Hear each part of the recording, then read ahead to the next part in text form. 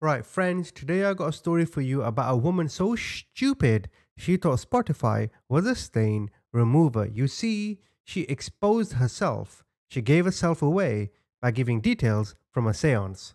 Huh? I found a newspaper article about it. Let me read it out to you. Colleen Campbell arranged the murder of her former spouse and then exposed her involvement after a seance. You see, Colleen was 38 years old and she implicated herself by sharing graphic information about the injuries sustained by her ex-husband Thomas Campbell that would have only have been known by his killers. Apparently, 4 days after he was killed, she visited a clairvoyant. For those that don't know, a clairvoyant is someone that can tell the future. You know, if you watch the Conjuring films, Elaine Warren essentially. Love those films, by the way. At the spiritual meeting, she claimed Thomas was summoned by the clairvoyant and said he gave intimate details about both the killing and his injuries as she listened in. Let me say that again. She was with some woman, they're doing some spooky stuff, and apparently her dead husband is talking to the clairvoyant, and the clairvoyant is telling Colleen what her dead husband is saying. Bro, a simple cup and string would have done, no? But Colleen then relayed the information to her ex-husband's mother, who alerted police to the bizarre conversation. Now, at the time of the seance, very little information was available about what happened to the husband. However, given everything she said, the police realized no one else could have known this except the killers. Inquiries revealed the mother of four had been tipping off the killers about her ex-husband's movements in the run-up to the murder. Thomas, the victim, who was 36, he led a lavish lifestyle through drug dealing and laundering dirty money. Now, this is interesting. I'm going to read it out to you. This is what the newspaper said. He suffered 61 separate injuries. Okay, tragic, unfortunate. But then they go on to say, during an ambush at his £350,000 home in Greater Manchester, which is in the north of London. And it's interesting. Why mention the value of the home? Well, it must be a big home. Must be an expensive home. But £350,000, you know, here, just outside of Washington, D.C., you know what $350,000 a pound will get you? Yeah, barely a pot to piss in. And by the way, if you are liking this video, please subscribe. The links to my other channels are in the description, and also follow me on Instagram. All the links are in the description. He was stabbed, tortured, and they poured boiling water on his ass. And I think this water was just there to inflict pain and to humiliate him.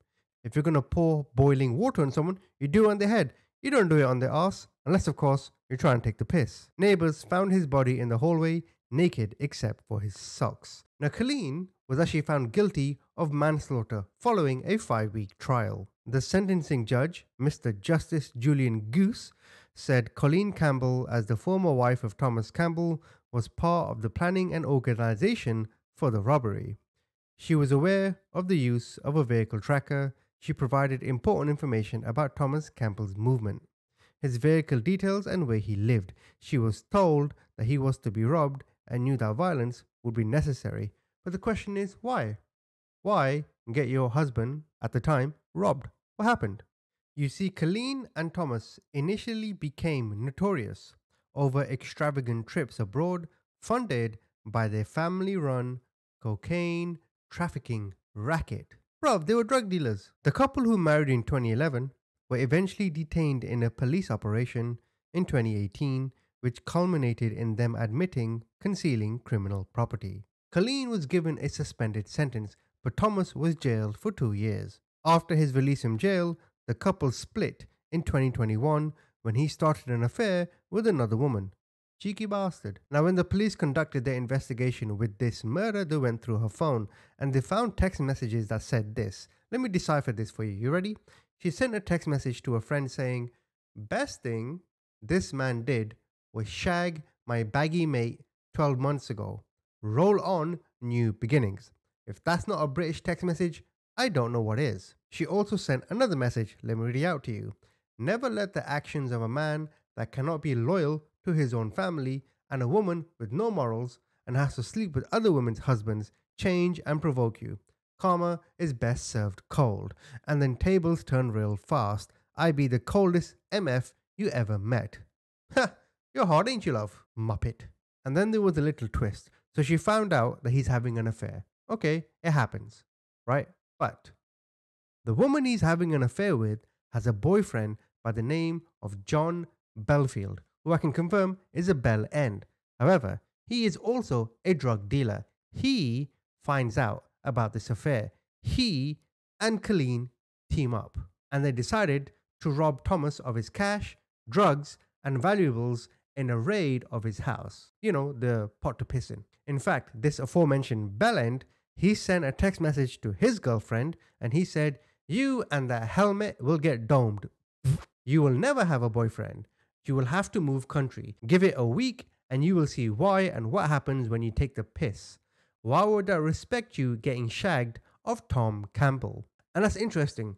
Why would I respect you after getting shagged of Tom Campbell? So if she shagged, I don't know, Alistair Darling, does that mean he'd respect it? Later, Belfield met up with Colleen after messaging her on Instagram, and despite previously being strangers, they subsequently shared 35 phone calls and 68 messages. 35 phone calls? I don't even know 35 people. She shared key information about her ex, including details of his van's registration plate, his house number, and his movements, and a tracking device was placed on the vehicle while Thomas was picking his daughter up from school.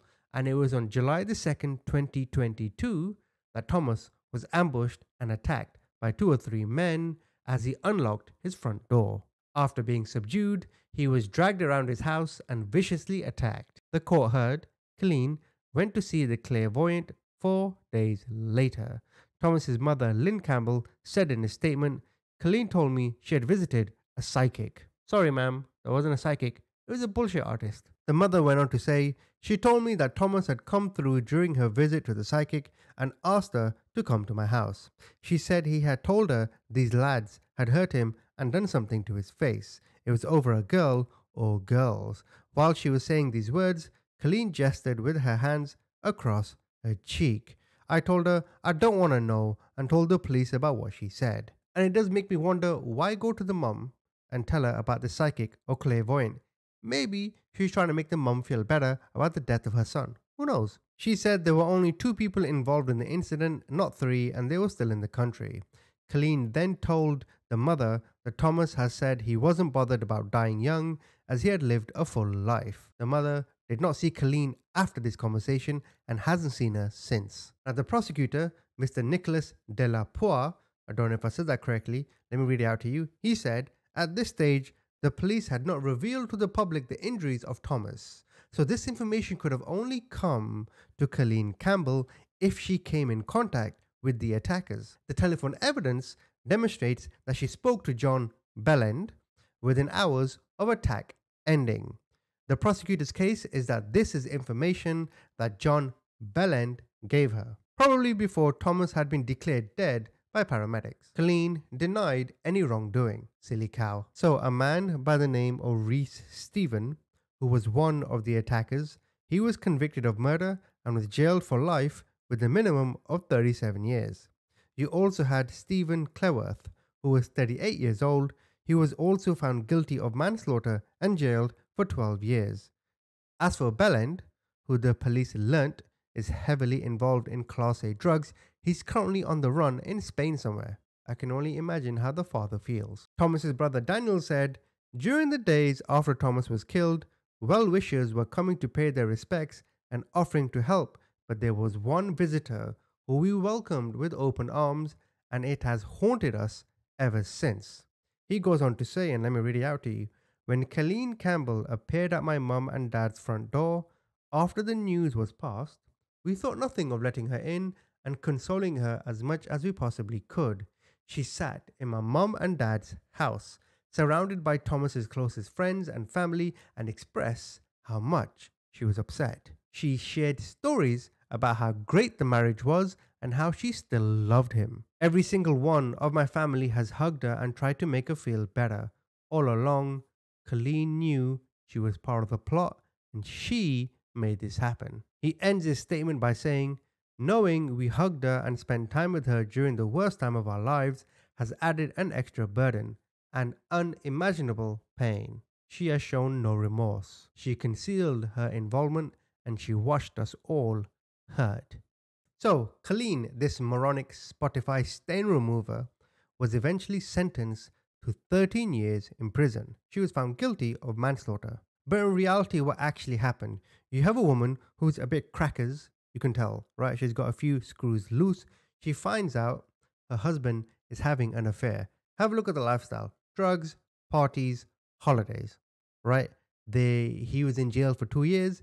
She's obviously been questioned by police over the years. I can only imagine the tumultuous relationship they had. But the crux of the story is jealousy. She found out he was having an affair, but she may have let it go. I also think Mr. Bellend, who's still on the loose, probably confronted her and said, "No, we got to fix this. We got to deal with him. We got to rob him or whatever." And then she had the idea stuck in her head. She then gives that information to him, and here we are. So, do you think 13 years is long enough? Comment, tell me what you think.